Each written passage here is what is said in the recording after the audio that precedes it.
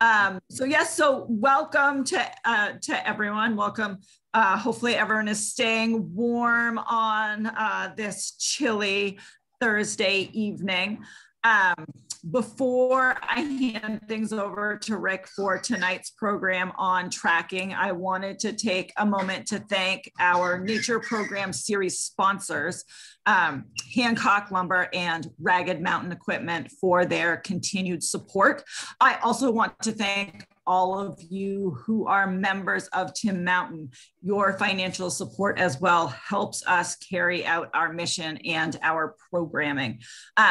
If you're not currently a member of Tin Mountain, I would encourage you to check that out. Right on our website at the top in the right is there's a support us tab. You can look into the various membership options.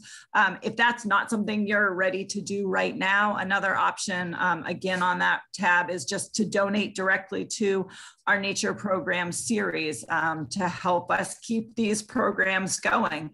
And we do, in terms of upcoming programs, we're in the midst of finalizing our late winter, early spring programs. But we do have one fabulous one that we're excited about coming up a week from tomorrow, next Friday, February 19th. We have Mark and Marsha Wilson, who have done Eyes on Owls with us over the years.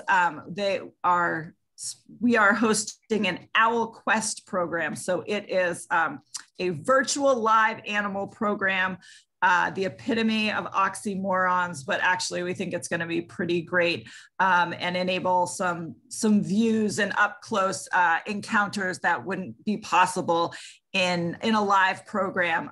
That is one that you have to register in advance for, and you can find out the link and information to do that right on our website, tinmountain.org. But I would encourage you to join us for that. It won't be recorded and available after the fact. So it's a one night only deal.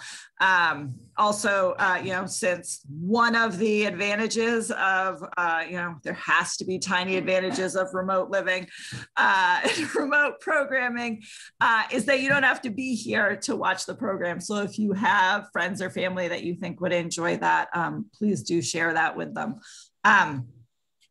Otherwise, as I said, we're excited.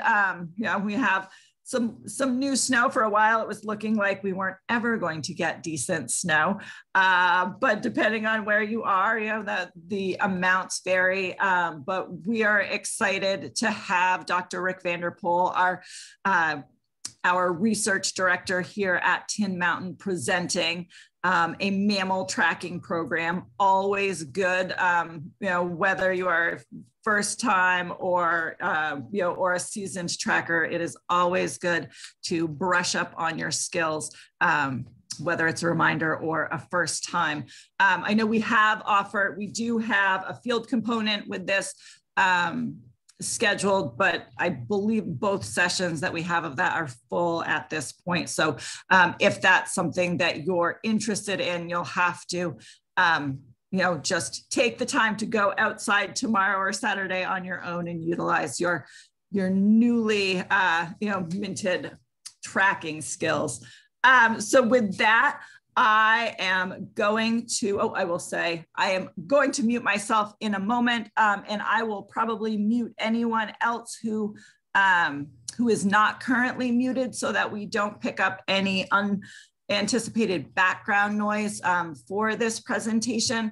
What I will say is, if you have questions for Rick during the program, the best way to ask those is just to type them directly into the chat feature at the bottom of your screen. If you click on the little chat bubble, you should be able to type in a message to everyone.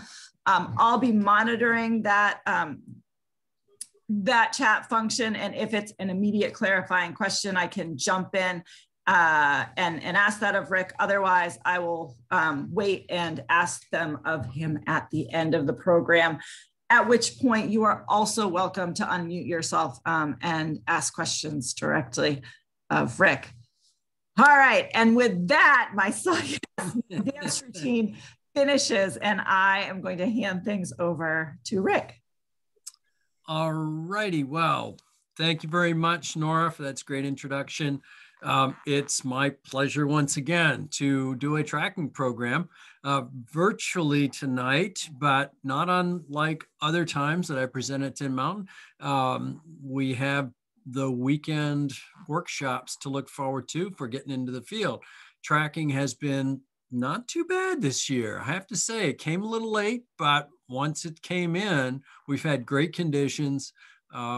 We've had some, ups and downs of various species I'll talk about as we go through the slideshow. But in the meanwhile, please do use the chat function if you've got questions, and we'll get to them as soon as we can. I'm going to go ahead and share my screen, and we'll start the program.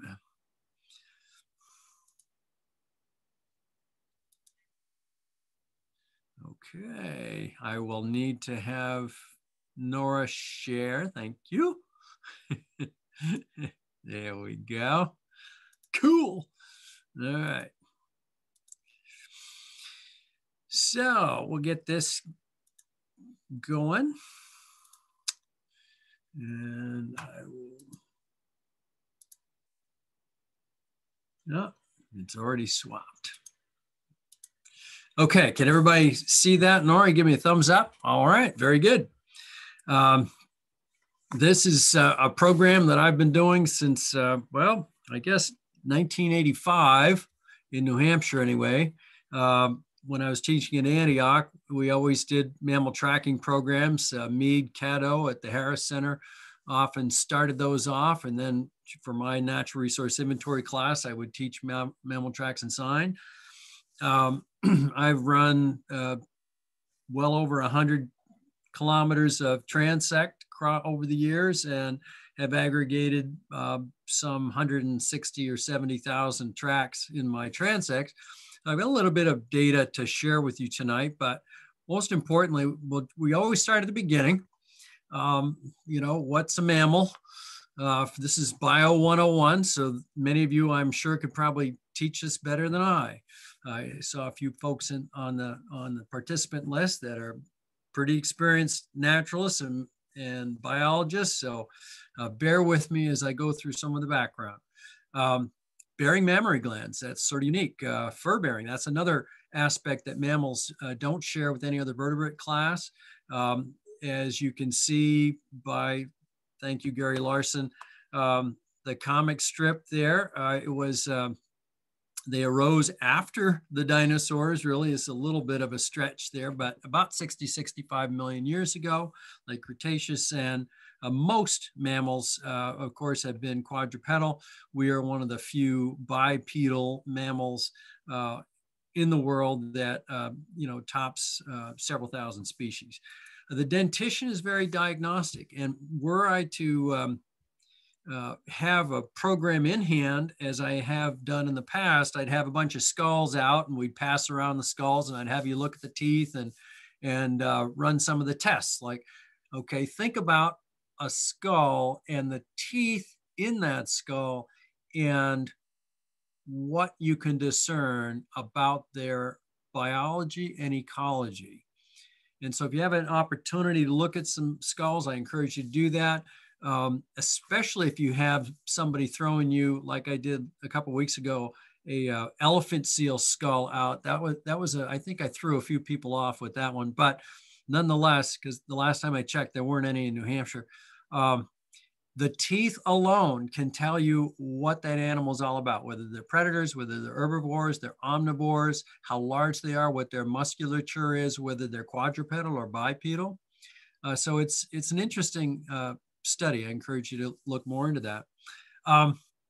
Understanding their adaptations is part of what I got into doing with mammals many years ago. And of course, there's a lot to learn with our fur-bearing neighbors. And by now, having this screen up for more than a minute or so, you've no doubt found the camouflage critter in the middle here that came out upon a squeak on the back of my hand that I put out, and sure enough, an ermine popped out of the ferns one day.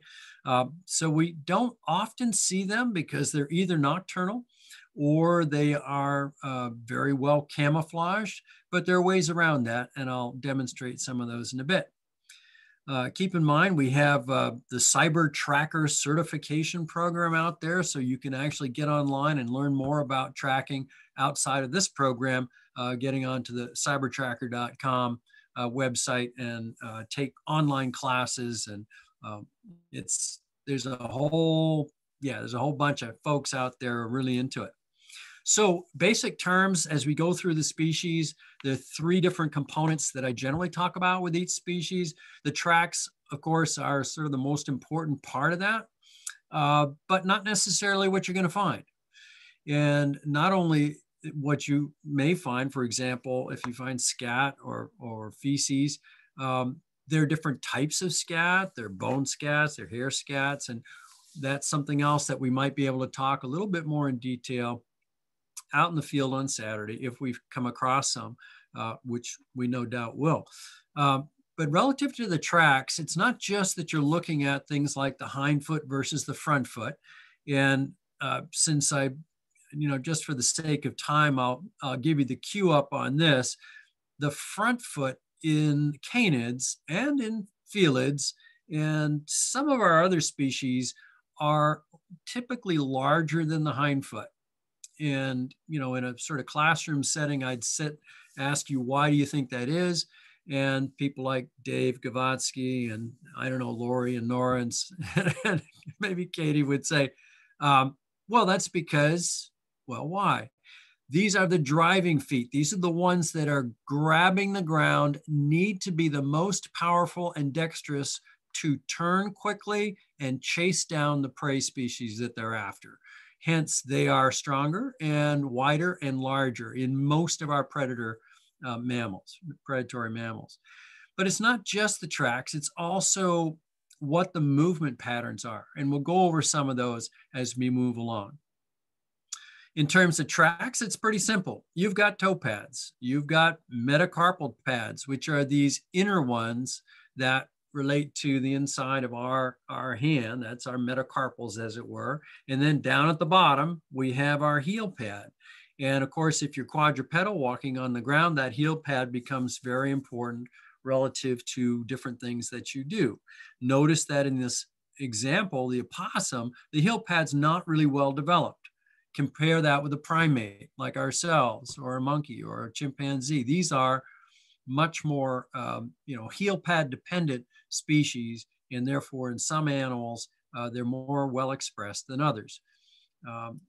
For example, here's another animal that you can see is a gray squirrel, 2.5 inches on this illustration. And of course, we have again our 5 toe pads, this being the hind foot. Okay, notice it's the hind foot, which is typical of rodents. And we'll talk more about the number of digits in these critters that we're going to see very shortly. The metacarpal pads, of course, are underneath the toes, and the heel pad at the base, which again, for a climbing or arboreal mammal, they're not as well expressed again as those as much as those that walk on the ground. And we'll see things like porcupine, where the heel pad is much, much larger and much more important for the locomotion.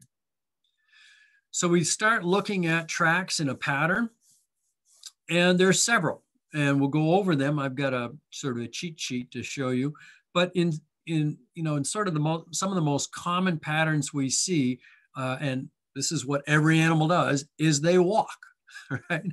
I mean, it could be a giraffe, a monkey, it could be a mouse, it doesn't matter. All mammals walk. Think about, when you're thinking about microscopic organisms that are the larvae of, say, fish or amphibians, everything starts small, and every pattern starts slowly. From a stand, you walk, and you walk sometimes slow enough where your hind foot and your front foot are registering in the same pathway. This one is called what they call a perfect walker of a gray fox, and there is a direct registry of the hind foot coming into the front foot pad or imprint itself, and therefore it looks like almost like a pogo stick going down through the snow. And this very straight, perfect walking pattern is diagnostic of, and I can just hear some of you raising your hand, canines, precisely. All right. So here's a couple of sort of basics in terms of movement pattern. This is something I put together back about 20, well, getting on 25 years ago. And it goes through some of the most common field guides which are out there should you want to learn more using the old-fashioned method, a good hard copy book. Yeah, some of us are old enough to have learned on books, and we didn't have these online resources back then. So one of the first ones I had was Olaus Murray's Field Guide to Mammal Tracking, and that is just a classic, but there are several others that have come out, and I took 4 of the most common ones and then compared the terminology used for these different track patterns. And as you go from A to M, you're generally going from slow to fast. All right, so again, from left to right, you're increasing in speed. And some of this will really help as we go through the different species, because you may not actually find a really good track, right? The snow conditions right now are good enough to register tracks, but it's fairly icy and cold. And so the tracks may not be perfectly outlined like you see behind my head in this screensaver.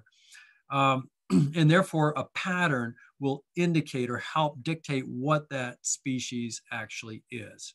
So again, walking pattern, if you're real slow, notice that the hind foot, which is generally indicated on this chart by a dark or enclosed circle, and the front foot are slightly offset. That's a real slow pattern. As you gain in speed, the perfect walk, as I said before, is one where the hind foot registers in the front foot print, and therefore it looks like it's just a two-legged animal going through the snow. As you increase speed to a slow trot, or as a fast walk, as it might be called, you start to separate the hind and the front. But look again here, now the hind is starting to lead ahead of the front feet as you go faster and faster. But pretty much at that speed, the efficiency of locomotion starts to drop, and the hips have to come into a larger movement and start pairing up in a what they call a 2x2 trot, which is also a fairly common pattern out there, especially with canines and felines. And then if you just stretch that even a little farther, where you're starting to favor your shoulder from left to right, you have what they call a pace pattern. And that's where, again, it's a slow trot, but the hind foot is registering immediately opposite the front foot, the trailing front foot. And so that's if you're a dog owner and you've ever done dog showing, the pace pattern is one that you get marked off for points if you're trying to show a dog and they're pacing instead of doing a perfect walk or trot. Then things start to move a little faster in F, and we begin to get into what they call the loping patterns. And pretty much all of our predatory species are lopers at that speed. The ones that aren't, we'll talk about soon, are the bounders or hoppers in largely the rodentia class. But in the predator groups, the carnivores and the mustelids and so forth, we have a 4x lope, a slow lope here where you can just see a little separation between the front and hind pairs, and then a 4x lope where it looks like they're notes on a scale. And believe it or not, there is one animal that we'll talk about that this pattern is the most common pattern for its movement through the woods or in the open, as the case may be. In certain carnivores, we have a 1-2-1 pattern where, again, it sort of looks like this, but in this case, the hind and the front, the trailing left front, I should say the leading left front and the trailing right hind is almost next to each other. That's, for example, very common in our mustelid group or weasel family. And then with the predators under I, it breaks out to this larger pattern of a gallop. And that's, I mean, you can have, pretty much most of our predators do this, but also some of our herbivores like horses and Artiodactyla, the deer and moose and so forth. You'll get your galloping pattern. The faster speeds for our rodents, however, are generally accompanied by their strongest means of locomotion, and that is a strong imprinted hind foot. So both in the snowshoe hare, cottontail rabbit pattern, where you've got the front feet generally on an opposing diagonal with each print, that is, again, utilizing that strong hind feet to escape predation. And then squirrels and mice and all the other rodents pretty much have mostly an evenly paired front and hind. Again, the front coming down first, the hind following as they bound away. You have a couple of different faster movement patterns that are not as well expressed in the field, except for certain species. In the case of L, you're looking at probably a mink that would do this pattern. That front left doesn't quite lead out far enough to do a 1-2-1 of, say, a fisher. And that's what you would expect with something like mink that has shorter legs than a fisher does relative to its body size. So that hopefully will give you a little bit of background of movement patterns and set us up to talk about some species. Just a quick reminder that you can have in the gallop a rotary pattern where it looks like it's what they call a clockwise or rotary pattern. And you can also just flip this image in the opposition and have a counter rotational pattern as well when you get to galloping. And some animals like antelope will actually alternate their clockwise versus counterclockwise galloping patterns, and some will more or less always stay in one position.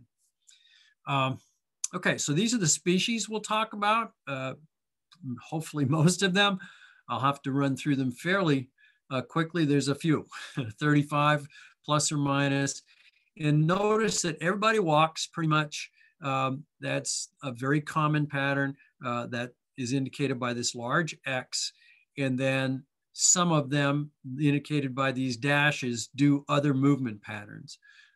If you look over here on the right, the jumpers and leapers are largely in this rodentia group and silver-legged group, the rabbits and hares. So those are the most common types of mammals that will jump or leap. And so if you see a jump or leap pattern, you're probably into this group, right? So this, again, this also helps, and I can share this online at the Tin Mountain website. You can download it and take a look at it yourself. Okay, we've all seen white moose, right? I know some of you have seen this picture, and perhaps you know where it was taken, but here's a hint. That's sagebrush. We're out of the neighborhood. Although there have been white moose recorded in the Northeast, they're pretty rare. All right, but this is how moose normally look, right? And in each of these slides, I have basically one slide per species.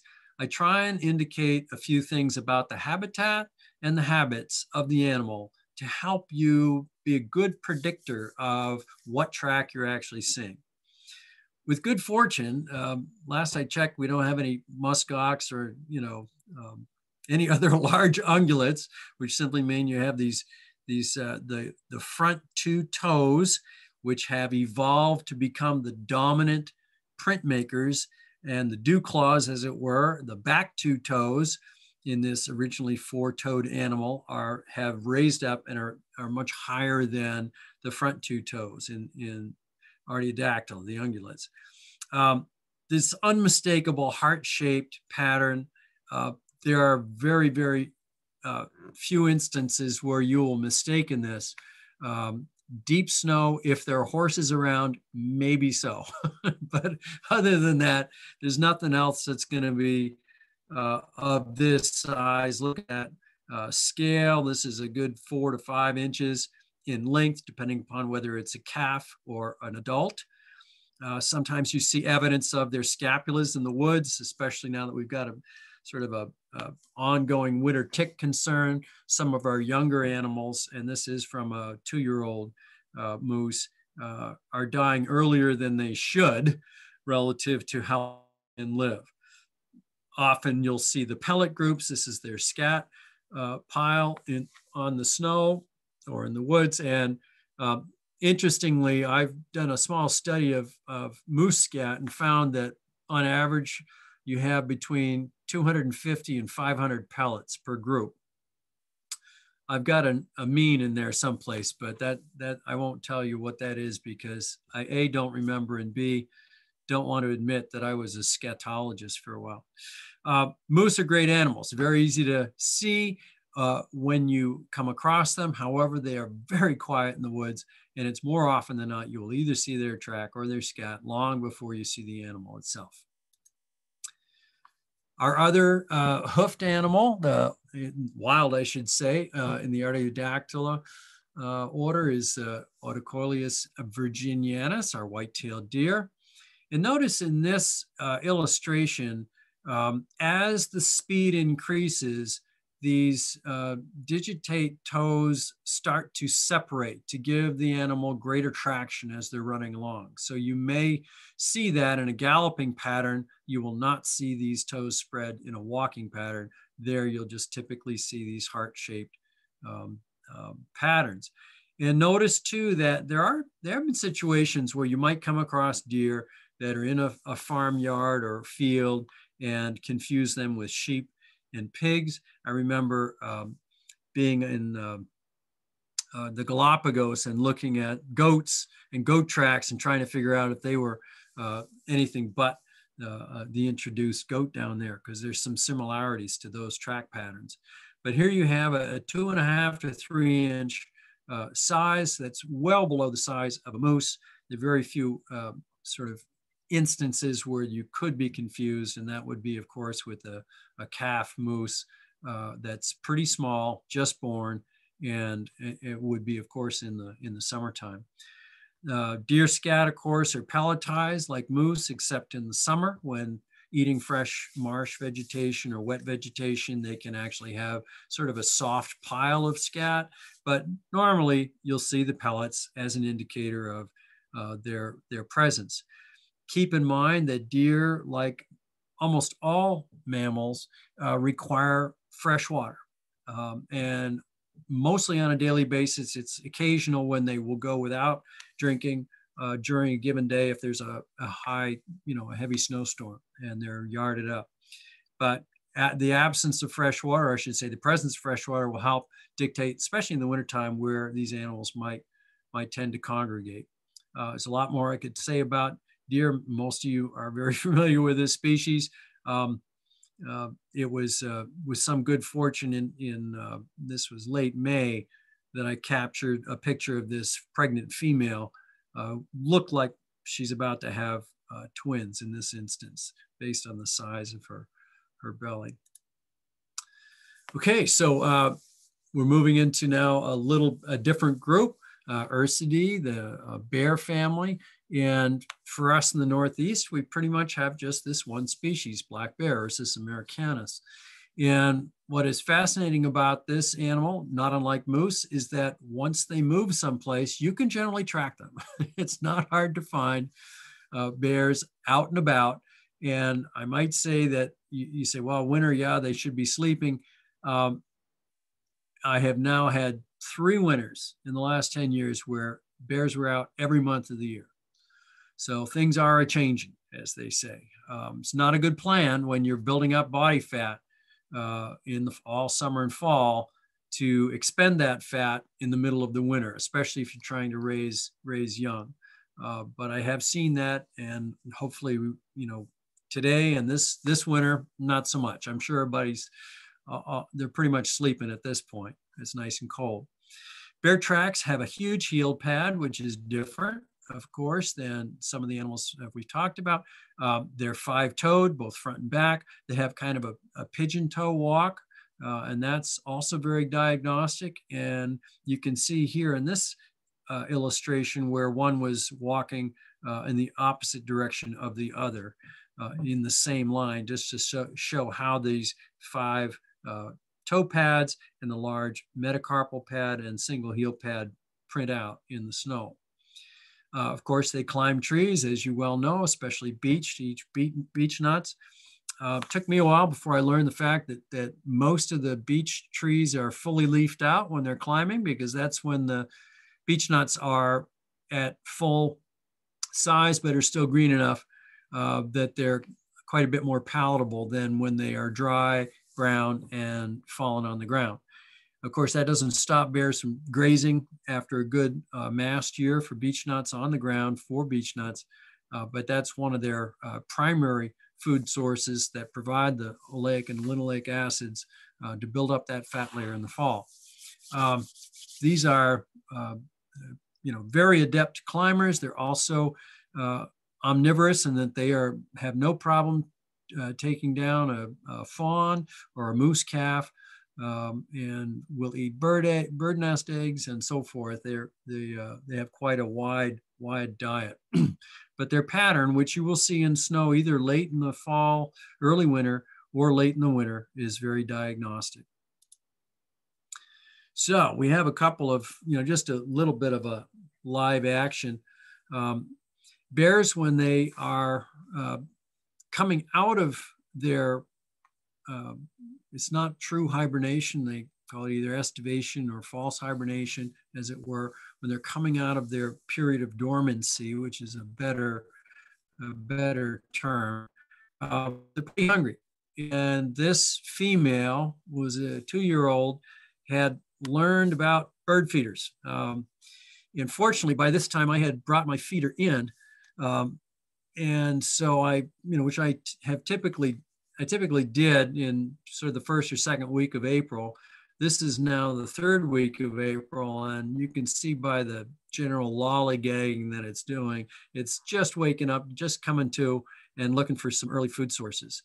There's some green grass, which is, she passes up. She's looking for that feeder that she smelled in the fall, and with good fortune, again, I had already taken it down.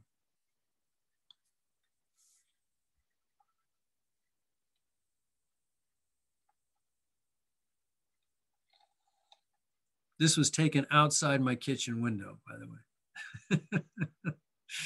Yes, the feeder bear. So not unlike black bears, we have sort of miniature bears in the Procyon, the raccoon family. We just have one species in the Northeast. There's a couple others in the Americas in this family, Quotamundi or Quadi. But nonetheless, we have this 5 digitate, so 5 toes on the front and the hind, arboreal, so climbs like bears do, omnivorous like a bear, but just quite a bit smaller. You'll see that a 2.5-inch estimate on the front foot, 4-inch on the hind. That's a full-grown adult. If you look at this scale, which is a 6-inch scale, yeah, you might get 3 inches on the hind foot of this animal. So it's probably a younger, certainly a juvenile. But that's very typical for the pattern for raccoon. You have, in this case, a hind and a front registering next to each other. Like I said, almost that pacing pattern that I illustrated earlier. And that's very, very common. The hind foot registering right next to the front foot. That's the most common movement pattern for raccoon. You can have them stretch out a little bit as they start to gallop along.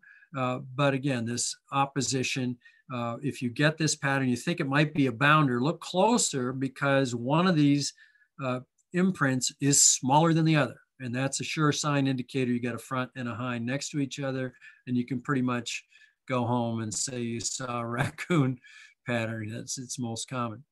The scat, very blocky, and about a 1/2 inch to 5/8 inch in diameter. Typically, the excrement is typically found at the base of a den tree or a resting tree, and they're very, very fond of white pine. So if you want to find raccoon scat, Go to the base of a large white pine that has ample branches and preferably a cavity or two up above, and you'll probably find scat at the base. Musclerminia or ermine, some people call the short-tailed weasel, is a very diminutive animal that now brings us into the marten family or weasel family, Mustelidae. And not unlike Procyon, you have 5 toes in both the front and the hind. But look at the orientation. Now, it's starting to be a little different. The toes are not nearly as long. The claws are quite a bit longer because these are highly predatory animals. And there's hardly any heel pad. This is an animal that will climb trees in a heartbeat. This is an animal that runs very quickly. So the heel pad is not very well expressed in the Mustelidae, and you'll see that in the other species we talk about.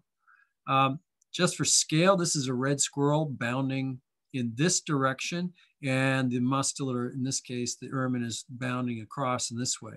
So there's 2 by 2 pattern, 2 by 2, 2 by 2. That's very, very common. Here's your 2 by 2. And what's interesting about the mustelids, and that's something to keep in mind, is that you have a sexual dimorphism that is expressed throughout the species. Unless you're dealing with young, which don't typically, you don't see because they're, mostly full grown by the time that you get winter tracking anyway.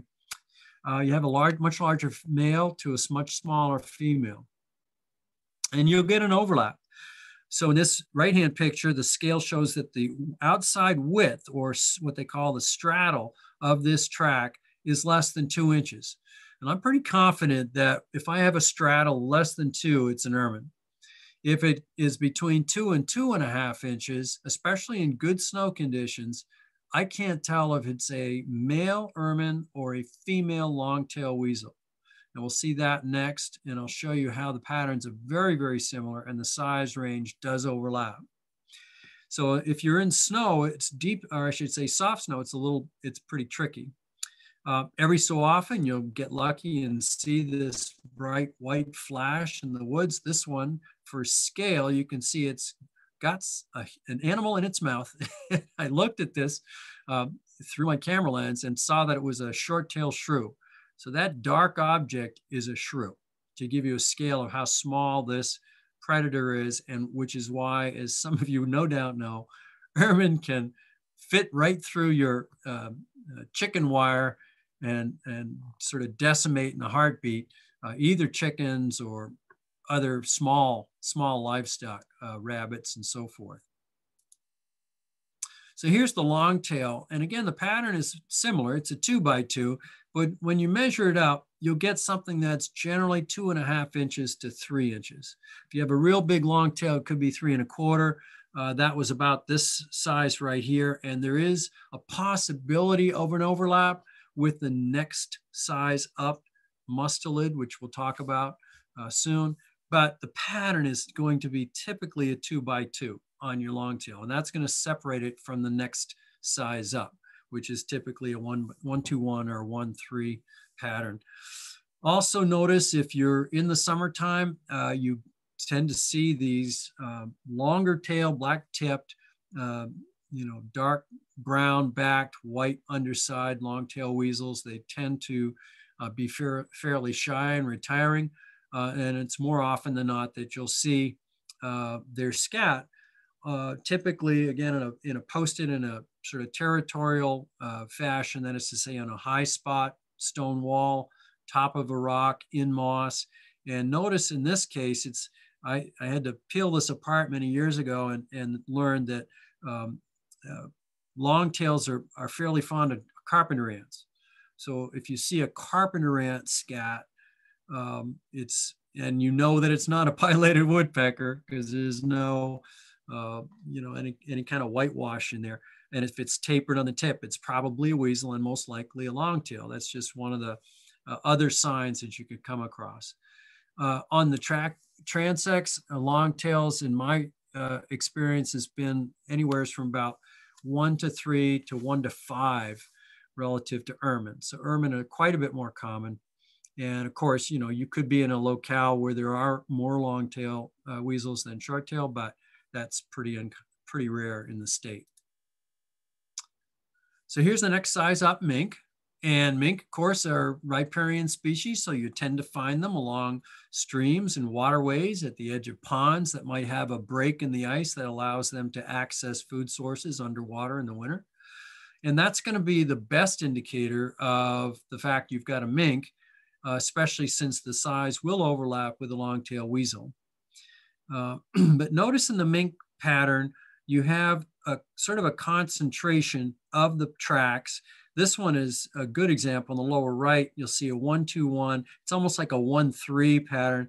And that is pretty indicative of a very short-legged, sleek-bodied animal, right? Even long-tailed weasels have longer legs according to their body length than mink do. And so you'll have these shorter legs registering a closer, tighter pattern next to each other.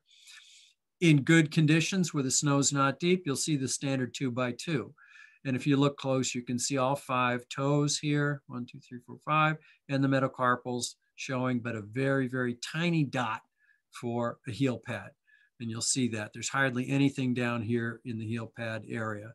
And that's, again, common for mustelids. So mink, pretty versatile animal. Most mustelids have very dark colored scat. Mink, being good predators, will typically have, if they're not eating shellfish, they'll have hair left in these pointed dark scats near water, and you know that they've been there.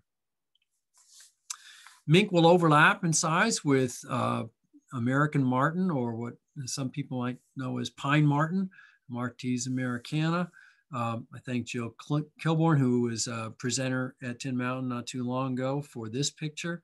She also provided me with this picture of a pine marten feeding at a scent post next to a fisher. So, this is showing you 2 mustelids side by side for size.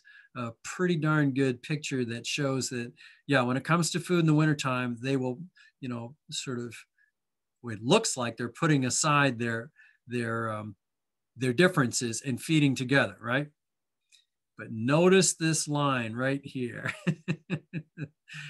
Yeah, this was pasted, 2 pictures pasted together. These guys are, as all mustelids are, pretty much mortal enemies and would never get that close. This is sort of a trick picture. The one thing about pine marten in terms of the tracks, they're generally going to be indistinct. And keep in mind, these guys are absolutely adapted to boreal environments. Their primary prey species is snowshoe hare.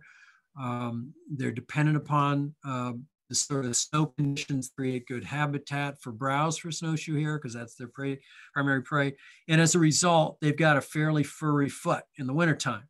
And that's going to obscure any toe pad registry that you can generally find. So if you find something that is indistinct and has a 2x2 pattern and in the right size class, as you see here with this 2-inch compass measurement, width, you'll see that you're into a pine marten. We're sitting here at the southern edge of its natural range in the edge of the White Mountains. But that range is expanding, which is why I had to change this slide from state threatened to state special concern. They're no longer on the state threatened or endangered list. Let's see how we're doing for time here. Oh, not too bad. Okay. Fisher, the next size up, in that picture you saw before, classic brownish animal with a long, almost prehensile tail. These are very good climbers, like all weasels are. Long nails, and you will see those long nails or claws expressed in a good track registry like this, the 5 toes very clearly showing. The 1-2-1 pattern is the most common movement pattern for the speed that fisher move through the woods. You can get, of course, variations on that, but here's a 1-2-1. This is a 1-3. Not unlike the mink. And again, it really depends upon where they are, how fast they're moving, whether they're going uphill or downhill, how deep the snow is, and so forth. But in good conditions, you can see that the patterns get very consistent. So here's a 1, 2, 1, 1, 2, 1, 1, and then 2. So that was fish. And moving on to one of our remaining weasels, the striped skunk. It's actually been placed in its own family to the past, and Ophididae used to be in the Mustelidae. And it's largely because of its difference in behavior and physiology. This animal is not nearly as well adapted to surviving winters. It's not nearly as predatory on other fur bearers as it is predatory on invertebrates. And it also largely goes into a torpor state in the dead of winter and only wakes up when it's, a good warm thaw day. I did have them out in January this year, but that's not always the case. And I'm sure they're down sleeping at this point in time. So this is the animal I mentioned before that has this sort of descending notes on a scale pattern that John Coolish taught me about. And he would draw a little line up from each foot track and say, it looks like descending notes on a scale. That's how I remembered it. And yet it will also, in this sort of loping pattern, a 2x2 lope, as you see illustrated in the snow here. And when it's moving a little bit faster, it will start to separate out those front and hind feet as it moves along. Skunks are excellent diggers. They excavate burrows. They dig down for grubs to eat. And as a consequence, it's not uncommon to see long nails and fairly long toes as well in whatever pattern you see the skunk leaving. In our last extant species of mustelid in the Northeast, whereas we used to have wolverine and we no longer do, is otter. And that's our largest mustelid currently in the Northeast. And you just ramp everything up in size. You got 5 toes. They're much larger, 2.5 to 3 inches in length for the left front. Or right front for that matter, and the hind feet tend to be 3 and even up as much as 4 inches. And you can see that in this scale, this is a 6-inch scale, and you can see that these feet are clearly 4 inches across, and there are no other mustelids that are of that size. You do have a slight sexual dimorphism with males larger in otters as well, but it's not nearly as noticeable as it is in fisher, longtail, weasels, and martens. And notice that the easy pattern to see, of course, otters slides down the snow and will often run across open water bodies and bound and then slide and then bound a little bit more. But what is interesting, at least for me, was that the first time I saw an otter going into an active beaver lodge was at Tin Mountain. And I think this is from the late 90s, one of the earlier programs I did there. And at that time, the beaver had a lodge down at the south end of the pond, Chase Pond, and this otter was clearly going in and out of the beaver lodge. And since that time, I've seen a lot of that sort of sympatry between beaver and otter in the wintertime. And there's actually good records of muskrats sharing beaver lodges with otter and beaver at the same time in the wintertime. So it's an interesting, sort of adaptation that is reflective of huddling. I'll talk about in a minute. Other carnivores, red fox. Yeah, I had to put this in. This was entitled Deep Trouble. Yeah, fox and the hounds. Fox, typical canine. And in this case, 4 toes, front and hind. And notice again, the front foot, as I mentioned before with coyote, is a little bit larger than the hind foot for the reasons I explained. They say about 12 inches. It can be anywhere from 10 to 14 inches or more on a walking pattern that you see red fox, their perfect gait stepping. But even in this sort of not perfect snow condition, you can see what is called the X pattern in the canine. So there is a line that is created by an indent in the middle part between the metacarpals and the heel pad in all canines, and that forms this X pattern. And we'll compare that with felines or cats that have an H pattern. We'll see that in a minute. So there's your perfect sort of stepping pattern of a red fox going across a field. And this just gives you a little bit more comparison of size between male and female, which there is a slight size difference. Males, again, tending to be a little larger.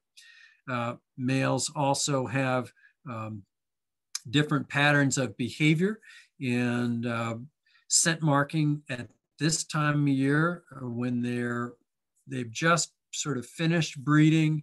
They're still moving in pairs, at least as far as my game cameras indicate, and those that are paired up. And they tend to be, just like I said, just a little bit larger. Gray fox, another fairly common four-toed canine. That's sort of being repetitive because all canines are, as far as I know, are fairly widespread. I've got them at my house on a regular basis, equally as much as red fox, although they will tend to go a little bit more up and down in their populations over the years than red fox, at least been my experience. Red fox, for example, subject to rabies like all canines are, and that has a significant effect on the prey base that they're in competition with relative to the gray fox. Gray fox, they call the cat-like canine.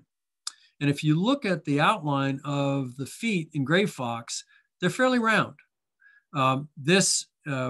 What they have marked here is 2¼ inches is absolutely wrong. No offense to Audubon who put these out. It's more for the illustration. And 1¼ and 1¾ for the hind foot. That's absolutely wrong. I've never seen a gray fox with that large a foot size. This is more like coyote size than a fox. Generally, your length is about 1¼ inch on the front foot to 1½ inch, and about 1 inch to 1¼ inch width on both the front and hind feet. The front, being the more powerful and slightly larger foot, tends to be fairly round, and that's largely because, as many of you know, gray fox are tree climbers, and they have the ability to use those front feet to shimmy up a tree and go after prey. In deep snow, they'll sort of waddle a little bit, but still try and seek out that perfect stepping pattern where the hind foot registers with the front foot. And here you have two gray fox moving together, with the front foot being a little rounder here and a little bit more oval in the hind foot, but nonetheless, space, as you can see on the size here, about 1¼ inch or so in width.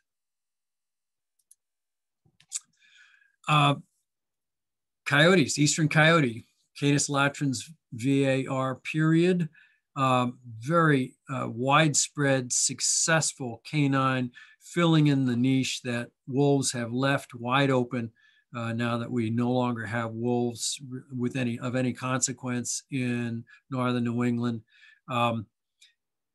Even at a bait site like this, they can be very territorial with their mates.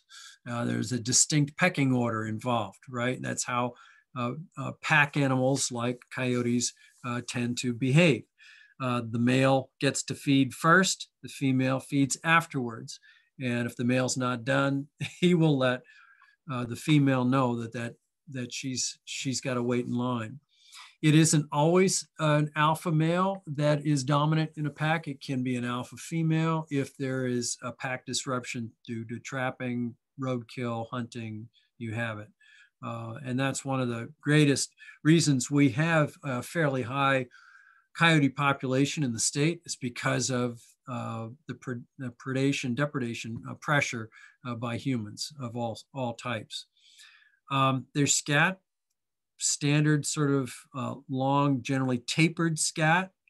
This is a little bit blockier than most scat, but nonetheless, if you see a scat that's fairly long, 6 to 7, 8 inches long, they can be as much as 1 inch in diameter. That's getting a little large. 3/4 is more typical. then you probably have a coyote scat. They are perfect walkers. Here's your front foot and your hind foot in a very slow walk, which is why they're separate here. And I was able to take this picture. And that was similar. This is a blow up of that pattern right here on the left. And this is more, as you can see, a little bit closer to the truth, 2.5 inches length on the front foot, 2 3/4 or so on the hind foot. And that's going to be an average adult male in that size class. So in bobcats, you start getting into the feline, what they call the H pattern. Notice you can't draw a nice, neat straight line down between the back side of the left toe and the upper right toes. It's more of an H pattern, and that's pretty typical for felines. Bobcats really are only common wildcat in the Northeast. We do have a few lynx I'll talk about in a minute, but bobcats are really the most common.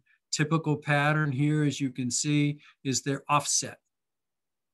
So look at the shoulders. The shoulders in these guys are a lot wider, and that's because they are regular tree climbers, right?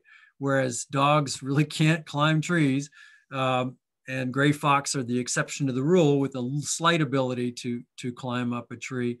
The bobcats are regular tree climbers, and they hunt in trees, they rest in trees, they'll escape predation in trees if they're being hunted by another bobcat or something larger, even a coyote. I've seen them go up in trees. So that's one reason the shoulders are wider, and that's why you get this slight offset to the pattern as you go through the snow.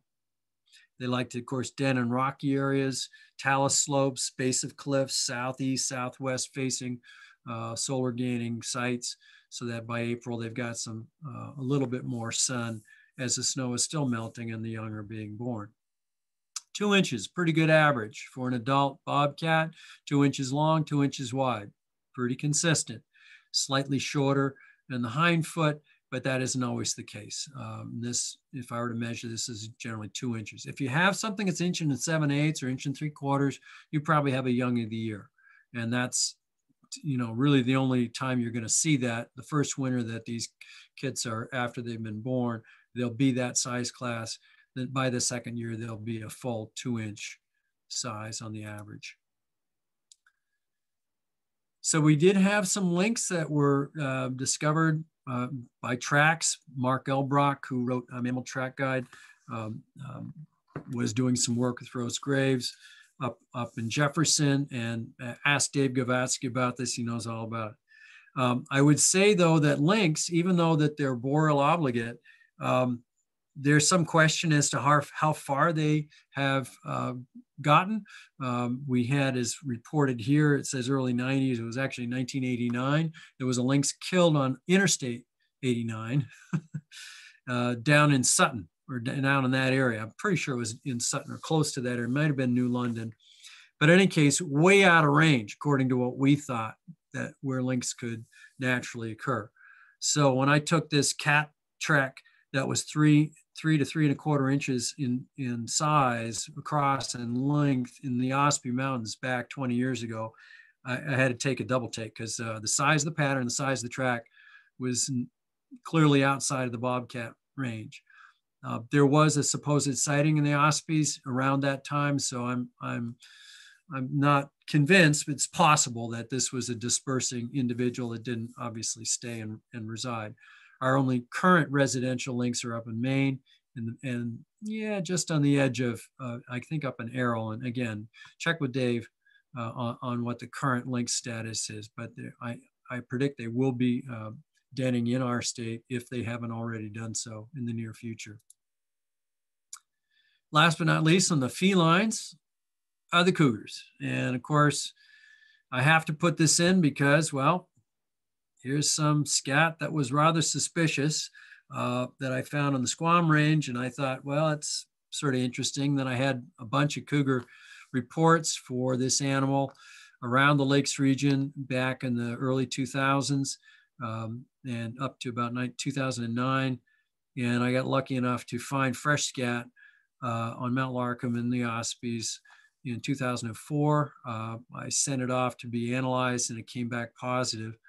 what they said was, and I quote, "no significant difference between the PCR array of this scat that you submitted and a confirmed, in this case, it was a Colorado baseline PCR array." So I'm convinced that they are here on a regular basis, or irregular basis rather. We might see one every few years. I think the Connecticut cougar that came from South Dakota was proof and point that we can have cougars in this area. All right, I think that we're getting close. I've got two more species I'm going to talk about without going crazy. I could keep going for another hour, but I know that this is a long time to be sitting for everybody. So first is snowshoe hare. And snowshoe hare, Laporte, is its own family. It's slightly different than our cottontails in the sense that they're slightly larger, actually much larger. They have much longer ears. They have a little bit different physiology, but their track patterns are very similar. And this is one of our larger bounders, right, with the diagonal fronts that register and then the big hind feet coming in behind. And it's those hind feet that allow these guys as a primary prey species in the Northeast to escape predation. They can speed over 30 miles an hour in a heartbeat, and but they don't have a long endurance, but they can use their camouflage and evade predators very efficiently, and that's what they do in their preferred habitat, which includes areas like this of dense young sapling forests, which we have a lot of post logging across the state, and also in scrub shrub swamps, as you see over here on the left.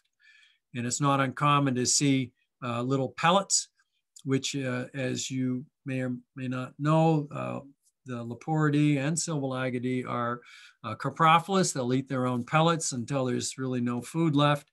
And then at the right time of year, which is usually late December, early January, you have females in estrus, and you can sometimes see the blood in the urine for these animals as well. But Laporte, these are really a very common animal that in the wintertime around here that does in fact go up and down in their populations. But right now we seem to have a fairly good population of them. I think they're probably still climbing to their peak. They certainly haven't crashed by any means. All right, so the last species I'll talk about is porcupine. It brings us into the rodentia class, and in rodentia, as many of you know, we have long incisors that need to be worn down through constant chewing. Otherwise, they will grow into the lower jaw and prevent an animal from feeding. And I've seen skulls where that has happened of animals that died of starvation, and in this case, a beaver, because they could not, they were inhibited from chewing them down fast enough. Porcupines are creatures of habit. They'll create trails like this back and forth between their overnight resting locale, which might be a low hemlock, or might be a treetop cavity, or it could be a large upturned root mound where they nestle underneath, or the bowl of a large hardwood. Anything that's suitable to keep them out of the weather. And then they move from their feeding locale back and forth throughout the winter. Once they're in a location, they usually stick. And if they're in one location like this site near a talus slope, generation upon generation of porcupine will actually create sort of a gnarly, browse down, dwarf hemlock forest, sometimes dwarf beech, or sometimes dwarf striped maple, but they will browse this on a regular basis and force these otherwise tall trees, as you can see with the trees around them, into these low growing patterns. And there you're clearly in an area where they have, they're residential and they've been there for a long period of time.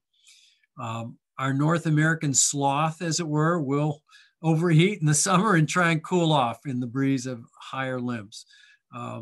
They're really curious individuals, being well protected by their spines, or quills, I should say, and therefore they haven't learned to, or needed to, run very fast. So the walking pattern is pretty much it. You might call it a shuffle.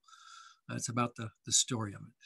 So this introduces a whole group of animals I don't have time tonight to talk about. When we get to that in our next session on the smaller rodents, what we call the small mammals. Okay, I'm going to stop sharing. And Nora, I see we've got a couple. Yes.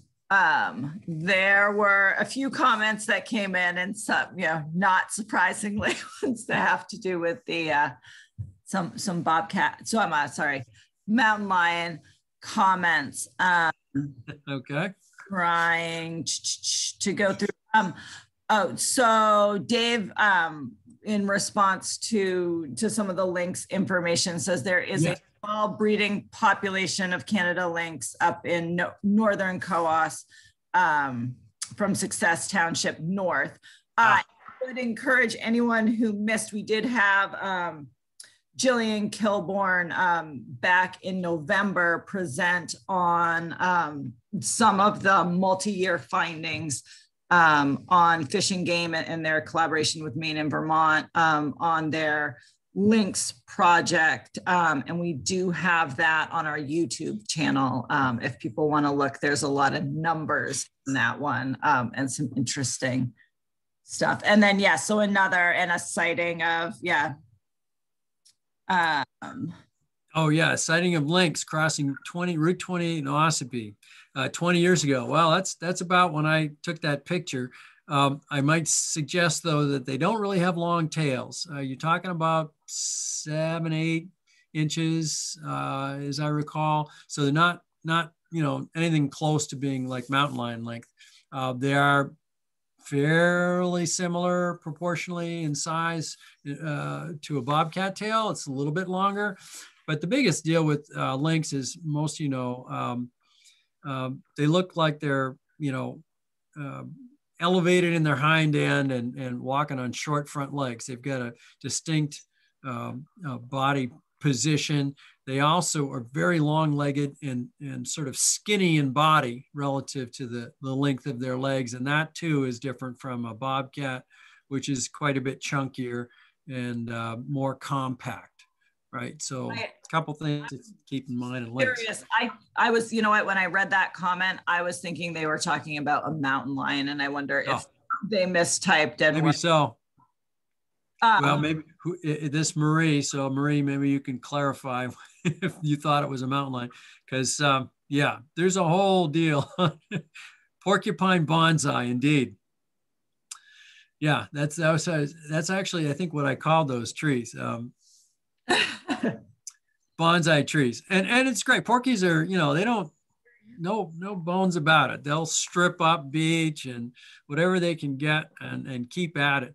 And of course, many people I've a lot of comments about porcupines being so plentiful and in some ways a nuisance, as it were, or at the very least a hazard on the roads. And that's, again, largely because we've have a very low fisher population.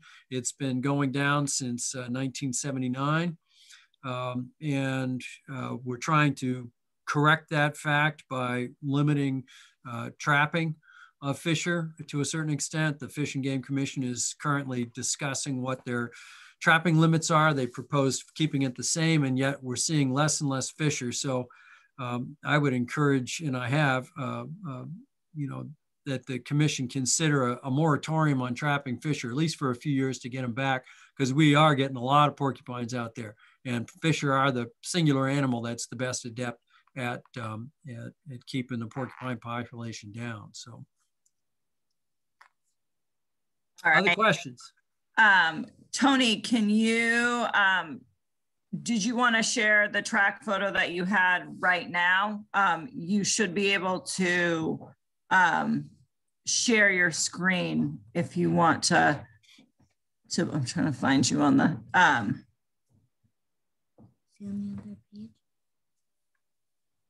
oh, here we go. He has a track that he was going to. Sure. Oh, this is great. Yeah, I should could have said, oh, bring your tracks. Aha. There we go. Oh, that's awesome. I call this murder. It is murder. Although there's something about, like, when you go to the store and you buy a pack of hamburger meat, do you call it murder? No. But indeed, we have a small mammal that is running along with a tail that looks like probably a deer mouse based on the tail drag there. And then whoosh, being taken away by likely an owl. That would be my bet. Yeah, I figured maybe barred owl is in a mixed forest. Yeah. That's a great shot, Tony. Yeah, I was like, whoa. Yeah. Just hiking down a trail, and here it is. Yeah. It's a good thing owls aren't any bigger, right? Yeah. Yeah, that's great. All right. Thank you for that, Tony. Does anyone else have any questions for Rick? If you are welcome to unmute yourself and ask any questions of him directly. Now's your chance. I know. Otherwise, I would see you Saturday.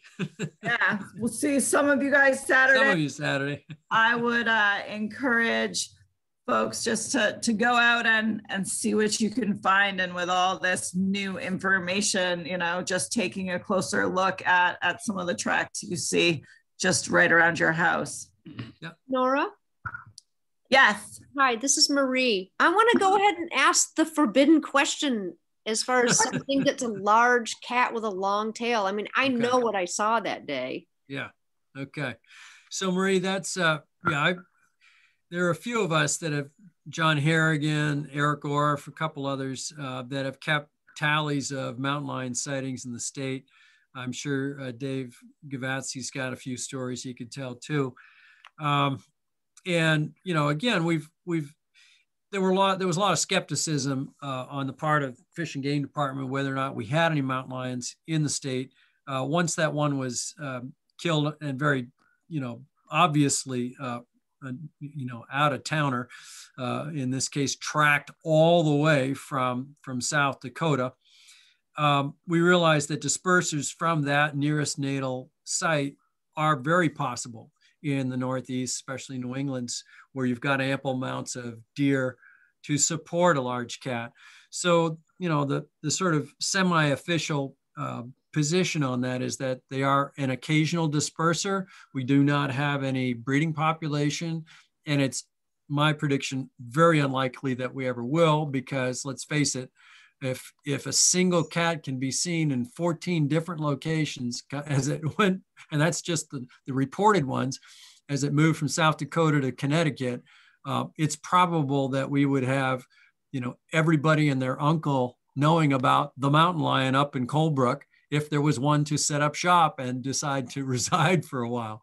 So it's very unlikely because, unfortunately, humans as predators and competitors have yet to, how shall I say, get an attitude adjustment about leaving big cats alone. And so we will continue to eliminate them as they come into the state whenever we can, at least the people that care to.